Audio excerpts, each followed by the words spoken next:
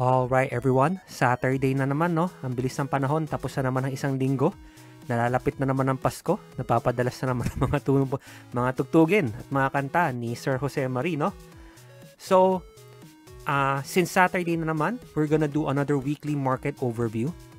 Sa mga hindi pa po nakakaalam, what we do here is we take a look at the PSEI along with the other sectoral indices from a higher time frame point of view to help us form trade ideas or help us form an overall picture of what we need to be looking at moving forward, and possibly use those information as a way to frame our trade ideas around, no? So let's start with the PSEI. So PSEI, it was another bullish week. We actually break above etong mga highs na to, no? So let me grab my pen tool. Etong high na to, we barely broke above it, and it's looking like we're primed to tag yung 7432 na resistance. Okay? Once price hits there, medyo may katigasan yan kasi meron tayong mga series of lows na nandito that could also act as added resistance. Kaya siya pinili kong area kasi essentially it's a flip zone or an area where both support and resistance has occurred, no? So if and when price tags 7432, let's see what happens then. Moving down to the daily time frame for the PSEI, what happened today was we gapped up, no? We gapped up, broke above tong high na to as we detailed sa weekly chart. And from here, at least, it's looking like sa short term, nagko-form na nga talaga tayo nung higher lows and higher highs. Okay? So let's see kung itong bagong higher high na to will lead us to 7432 or kung magpo-pullback pa ba siya. Now, what I want to see from here is either, let me zoom in lang a bit, mag-consume muna tayo ng konti before tagging 7432, that part's fine. Or we could just go ahead, tag it, then let's see what it does from there. And syempre, everyone's favorite is if we can just break 7475 area and start pushing higher from there, no?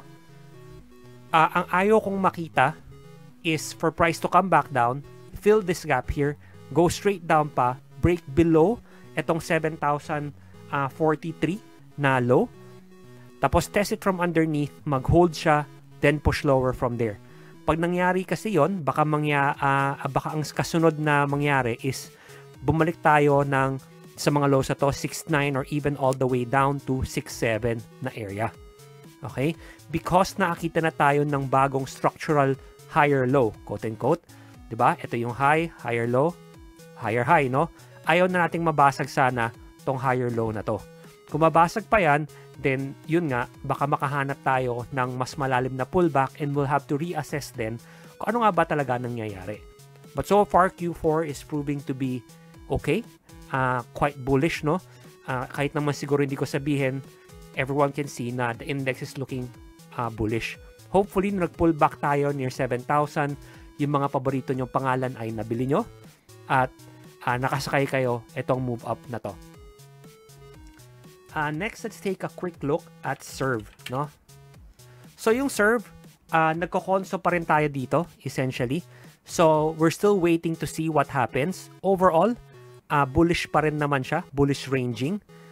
What we want to see from here is for price to climb back up, tag the previous high, break it, para may chance tayo to target tong mga highs na nandito. Okay?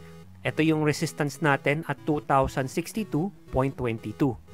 What I don't want to see is for price to eat up this entire move, break beneath this area here, itong 1,720 to 1,780, test it from underneath, hold, then push lower. Pag ganon, baka ang mangyari is bumalik tayo dito sa range na to, pangsamantala. And then from there, we can assess. Pero, kung from there, sabihin natin tumuloy, mabasag tong 1477 to 1517 na area dito, then I think na-undo na yung bullish momentum niya. Baka matag na yung mga supports natin here, here, here, and there. Okay? But for now, we're still consolidating sa highs. Still looking bullish. Then we just want to see what it does from here. Okay? Next, let's take a look at FINA. So FINA, last week, kung tinignan natin, ang sabi nga natin, it came back to tag kung saan siya nag-breakout na area. Diba?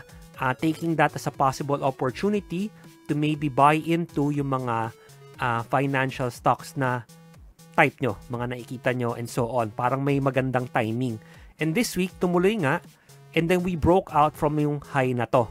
So again, this is looking like we might come back and tag itong 1650 na area. Then if we can break that level, no, at this level here, we just need to remember na meron pa tayong mga swing lows dito na could also act as minor resistance.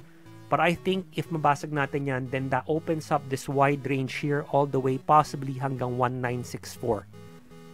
If, however, from here, since nag-form tayo ng high, we break down dito sa 1528, then we test it from underneath, ayaw, nag-hold, then nag-push down ulit, baka mangyayari, overshoot lang to, babalik lang tayo sa original range natin. Then from that original range, syempre ayaw natin makita is mabasag tong 1360 because that would look very, very bearish na. Right now, FINA is looking bullish, still holding above tong 1530. So let's see what it does in the coming weeks, kung magpapatuloy ba to, and ma-break yung 1650 next. Now let's take a look at properties. Okay. So properties last week, bumalik siya. So ngayon, nag-range lang tayo sa area na to. Okay? Not much has changed kasi nga, we're still stuck within this range here and within this larger range pa dito. So again, I want to see it climb back up again above itong 3460 na area para mag-open up tong range na to dito. May natira pa pala tayong residue, no? Itong range na yan dyan. Now, if sabihin natin, price came back down here, broke these lows, then I think we go deeper and it starts to look a lot more bearish. Kasi parang baka mabuo tong head and shoulders pattern natin. So una kong gusto makita para ma-invalidate siya, same with the PSEI, same with yung sa holdings na napag-usapan natin last week, is for price to break above the right shoulder high and open up the new range above, possibly targeting yung high nung head at 3866. But for now, it's still ranging. So nood-nood muna tayo, hanap tayo ng mga potential opportunities to time our trades better. Next, let's take a look at INDU, no? So INDU has continued its grind higher. Essentially, right now, we're consolidating in this very tight range. Okay, not much more to say other than we wanted to break above tong mga highs na to next. So that's 11. Actually, we should start moving these levels higher, no? So let's do that now. Hindi ko pa pala siya na-move. So I'll be moving this here. Bakit dyan? Kasi ito, nag-act siya as resistance, support, support, support, resistance, and so on. So I expect na if price tags that area, magkaroon tayo ng reaction kahit papano. Okay? But for now, it looks like we're grinding towards that level there. Ang ayaw nating makita now is for price to break back down. Come back into this range. Yun part, okay pa eh. But if you break below tong 10.2 ulit, 10.2 to 10,000 area, then that opens up this trading range below hanggang 9.7. And if we break that, then we might come back and target itong mga swing lows na nandito. Kung mabasag yan, then we might come back and tag these lows here. If pati to tuluyan mabasag, diba? Kasi ito yung higher low mo dito sa higher time frame na to eh. Diba? Ito yung may swing na ano eh. Pag pati yan nabasag, then it's gonna look very, very bearish, and I think from there, we just collapse. Not fast. Okay? I don't think na isang candle lang biglang ganun, but from there, I think we might see a strong push lower kasi it's gonna look very bearish na. So guys, if you like itong mga weekly market overviews natin, you find it helpful, you find it educational, or you find it at least somewhat entertaining, I would really appreciate it if you give this video a like and consider subscribing to my channel, no? It's one of the few ways din kasi for me to gauge kung nakakatulong nga ba tong content sa inyo. Kasi syempre, yun naman yung goal. I love to teach, but the goal is to be able to teach and at the same time help all of you. Okay? Now, let's take a look at holdings. So, yung hold, as we discussed, na break na niya yung high nung right shoulder here. And last week, despite the brief dip, this week, nag-close tayo above this level again. So, I want to see it maybe consolidate here muna. Okay, parang yun yung sinisignify niya na gusto niyang gawin eh. Consolidate here muna. Then, if we can break above this high again, then I think we come and tag na yung 7614. Diba? Very high probability na. But for now, dahil sa itsura nito, it might just consolidate here muna. I mean, syempre, we could always be wrong and dumiretso lang. And syempre, yun naman ang gusto natin. I want the market to be bullish for all of you. Gusto ko lahat tayo kumikita. Diba? But, we have to be realistic din. Hindi naman pwedeng lahat sabay-sabay umaangat. So, this is what I'll be watching out for. If we can break 7614, then we can target the highs up here sa mga 8,100 na area. If, however, from here, we break below itong swing low, test it from underneath, mag-hold, then we might push back lower and start trading within the range of yung right shoulder again. So, wag naman sana, no? Yun yung ayaw kong makita. Yun yung ayaw ko na scenario. If from there, mabasag natin tong area na to, yung 5,850 to 6,000, then highly likely, we dip lower, maybe test yung mga lows na nabuo, come back into this range here, and then we'll see from there what happens next. Since linggo-linggo naman natin tong ginagawa, I'm sure na sama-sama natin tong mababantayan, sama-sama tayong matututo, sama-sama natin tong matitingnan. And then finally, let's take a look at mining and oil. So, this week, nag-gap down tayo. Diba sabi natin last week, nag-break above tayo ng resistance na to. So, that resistance came from here. Okay? Break above.